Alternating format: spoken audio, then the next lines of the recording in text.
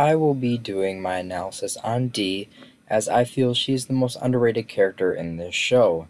She starts out as this happy young girl with great friends and family, but that all changes very quickly.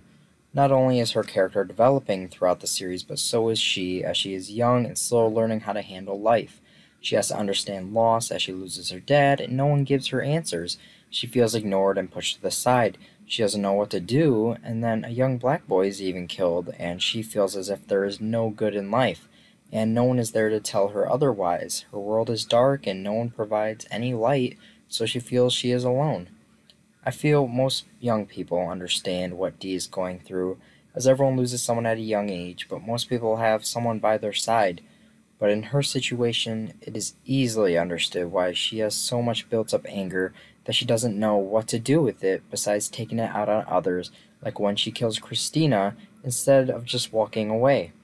I appreciate how her character is framed in an accurate manner, as if I was in her situation, I would feel the exact same ways.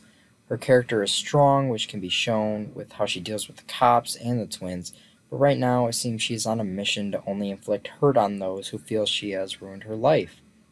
Don't let her innocent look fool you either. She is capable of anything she sets her mind to. Just make sure you don't stand in her path. I also have appreciated her more with time because even though she is a side character, she easily could become a main character if the show wanted to. She has infinite potential that I want to see explored because she has so much emotion that will have to come out at some point. It's just a matter of time.